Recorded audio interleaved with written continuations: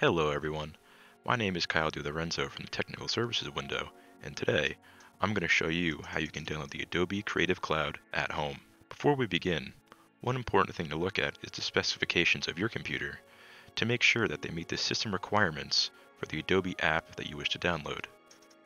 For example, Premiere Pro requires your system to have an Intel 6th Gen CPU or newer, 8 GB of RAM, as well as 8 GB of hard disk space. One easy way to check this on Windows 10 is by using the command Ctrl-Alt-Delete and then selecting the Task Manager. From there, if you go to the Performance tab, it will show you your computer's hardware, such as which CPU can be found in your computer, as well as how much RAM your system has. On Mac, go to Apple, About This Mac, and here you can find your system specs.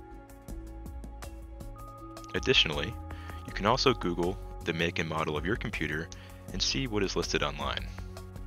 To download the Adobe Creative Cloud, go to creativecloud.adobe.com/apps.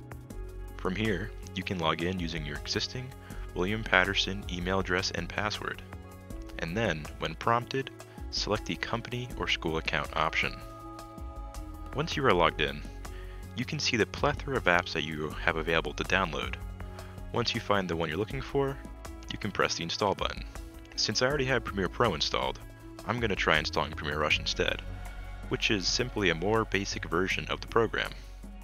This could be a great option for people's computers who aren't able to run the full version of Premiere Pro. When you install your first program from Adobe's website, it will also download the Adobe Creative Cloud desktop app along with it.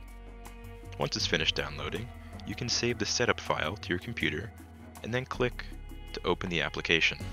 The program will then finish installing and then prompt you to log in once again using your student email address. Once the installation is completed, you can now launch your new app from here.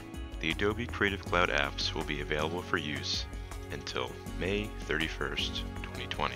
Thank you all for watching.